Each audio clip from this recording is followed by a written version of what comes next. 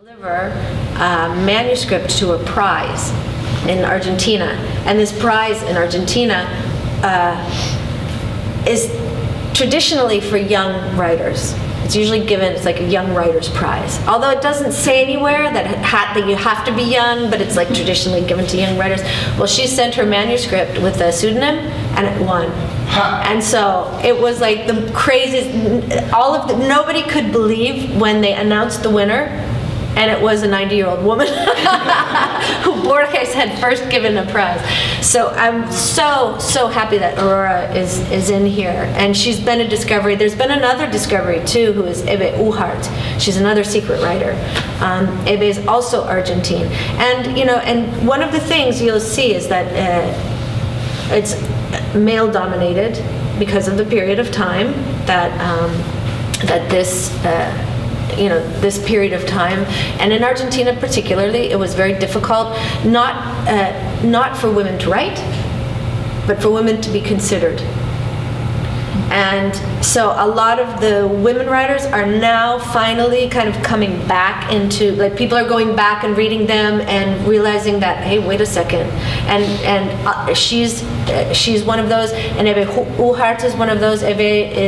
She's got to be in her late 70s now. I can't. I'm sorry, I don't remember all the dates like I remember Mello, but she is now really being discovered a lot, and she's a philosopher, and she has this kind of her sense of humor makes her like always appear silly, so that doesn't help.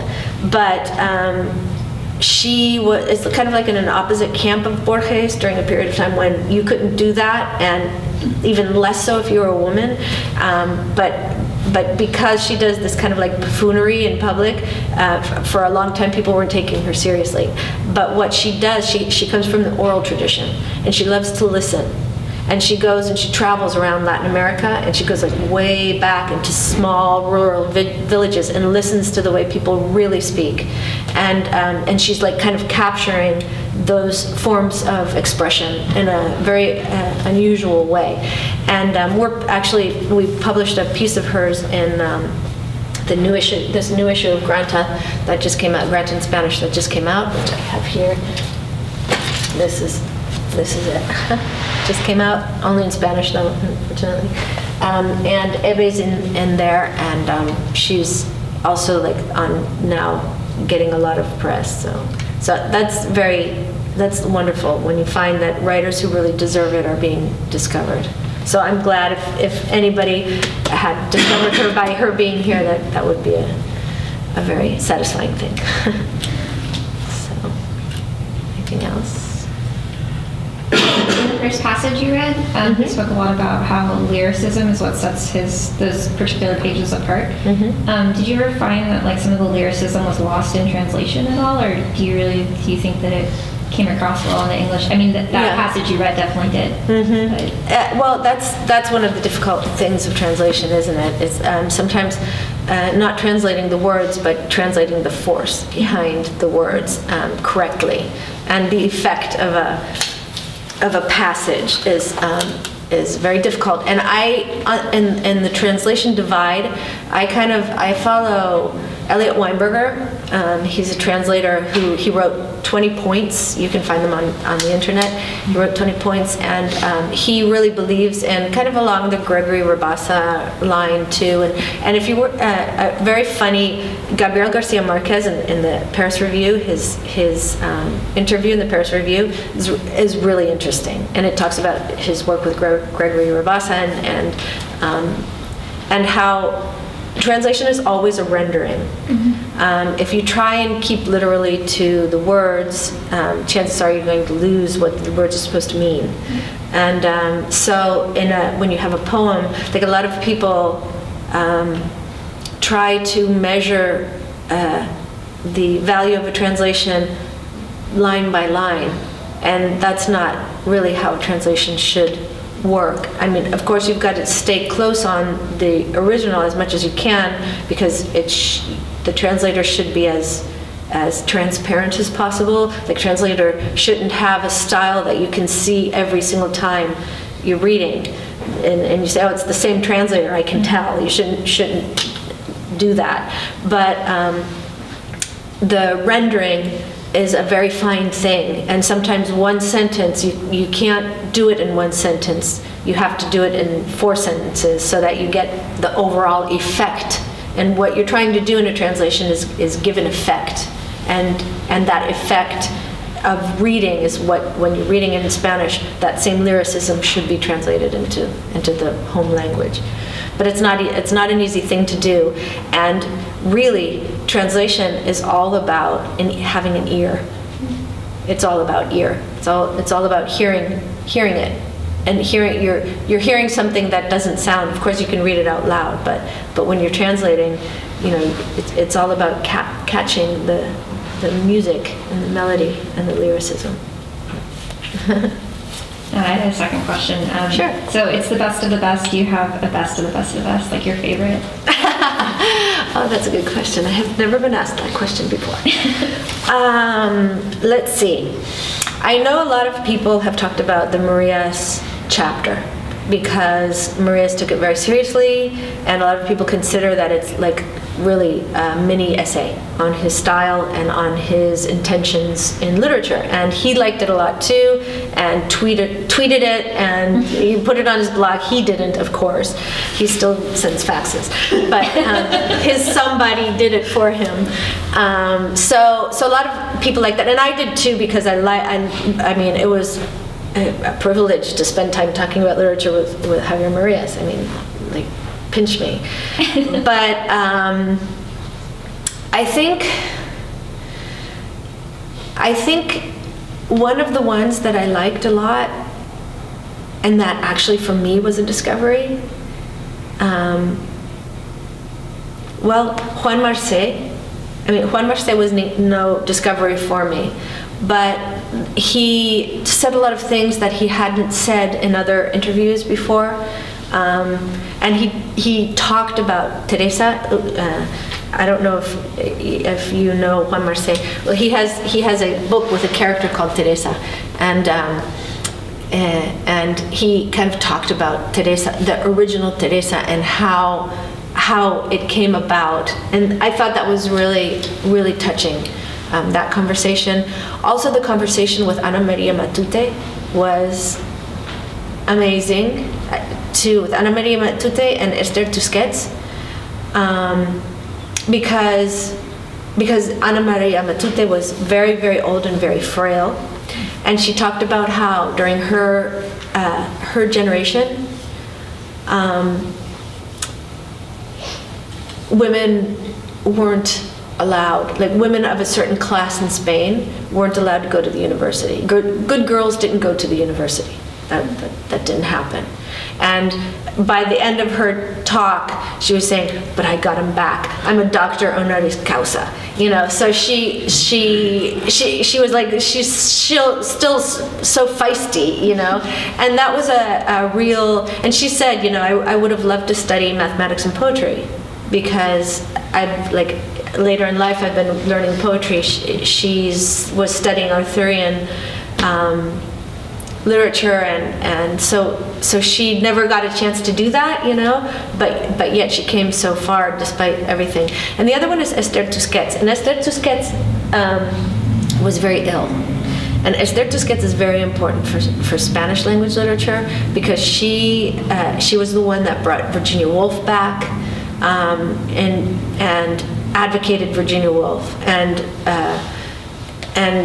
was a figure, like a beloved figure for a lot of people during a period of time when women weren't, it was very hard for them to act. And Esther used to play poker and have wild parties, and so she was also kind of a center of literary life in Barcelona for a long time. And so when I was talking to her, she was very ill, and she was dying, and she didn't have, all of her days weren't good days. So I had to kind of they would call me in the morning to kind of say, today's not a good day, let's try next week, and then the next day, it's not a good day. And so I was kind of on call for her for a long time, but she really wanted to do it. And so she was like fighting to be able to do it, and I was just like waiting to have the chance to talk to her in a lucid moment. And I could see when, you know, and we would try, and you know. And so for me, that like means a lot, you know, that I actually got her. And oddly enough, I'll tell you a little insider thing. Oddly enough, just before Frankfurt, the Frankfurt Book Fair,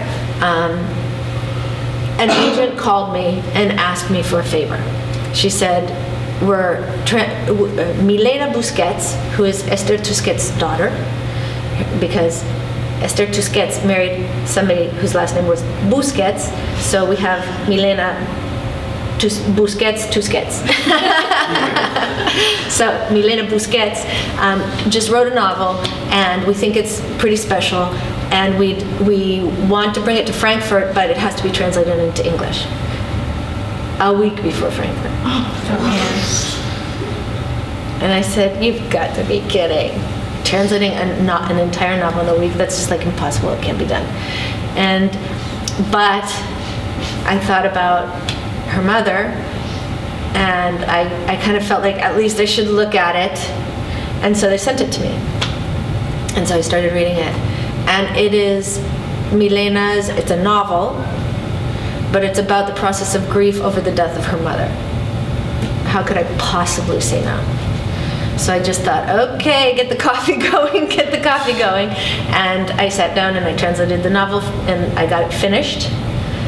And in Frankfurt, it sold to 22 languages, and in the US for more than 500,000 to Hogarth Press.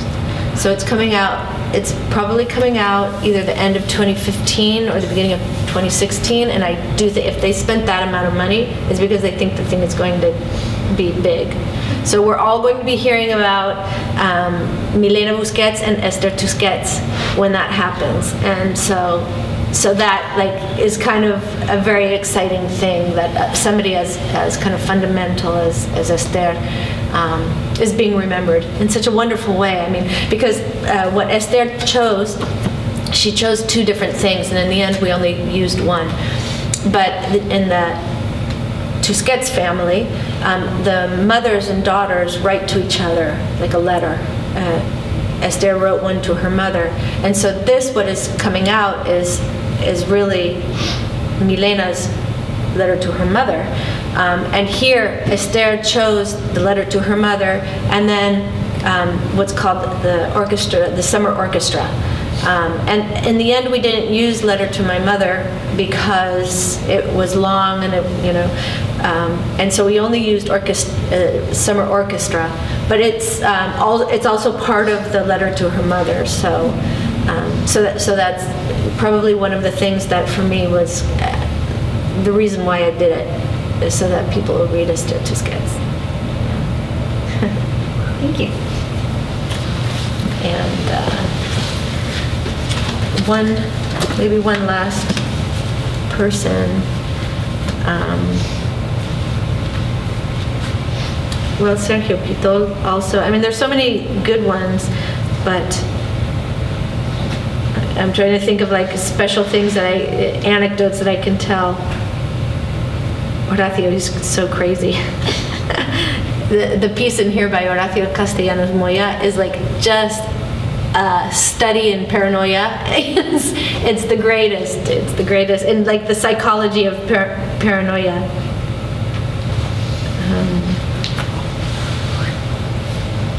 Evelio, the piece that Evelio gave me is also a piece that, you know, he's Colombian, and it's a piece about the people who disappeared in Colombia. So it's a very beautiful piece. And he was the only one that said, take this piece and the way it is, and this is why I'm choosing it, and it's very kind of, it's for the children in Colombia. And it's like the healing process of how to get over the disappearance of like family and loved ones in the whole town. So, well, anyway, I think, is that good? Okay, well, thank you all very much for coming. Thank you very much, Malvern Books. An open letter. Good night. Thank you, Val.